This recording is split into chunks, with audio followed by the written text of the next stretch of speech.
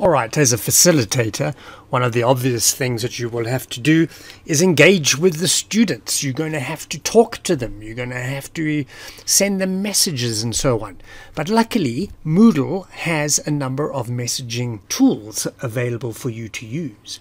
One of the obvious ones is to go to the participants list, have a look at who's in your particular class. Mine's tiny, but you might have numerous enrollments, and select those that you are interested in communicating to, and if necessary you can say select all, and then you click on with selected users, choose send a message. A little dialog box jumps up, and in here you can compose your message. So you can craft a message for everyone in the class. For example, something like "Don't forget, test tomorrow," and then just send it out as a blanket message to everyone. Or you could craft something that's quite personal and a one-on-one.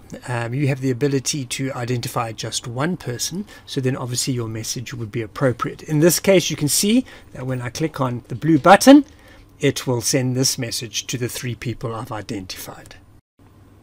Besides the facility to send emails to everyone in the class, there's also a little communication channel available within the Moodle platform.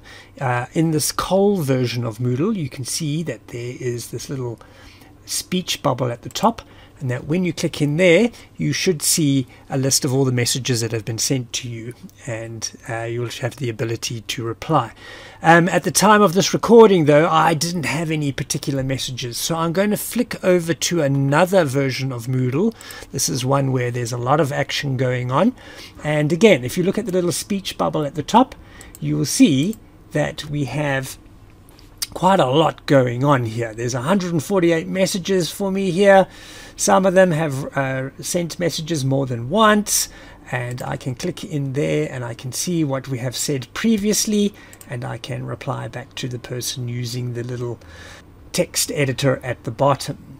Besides that, I can also add people to my contacts list. So if there are people I've regularly in contact with, I can add them to my contact list. You can see I've got a couple of people here, and I've got 2 requests, 2 people waiting for me to say can they be in my contact list, and the idea then is easier to find them.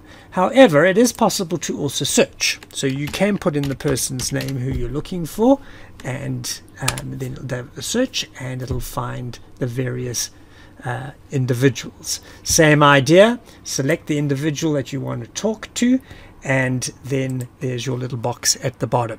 That is an internal communication channel. It doesn't send external emails.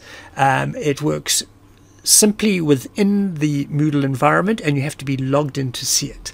That's why you might want to trade the 2 off. Internal mechanism to keep contact with your participants, but then when they're not on the system, you might want to send them an email using the participants list.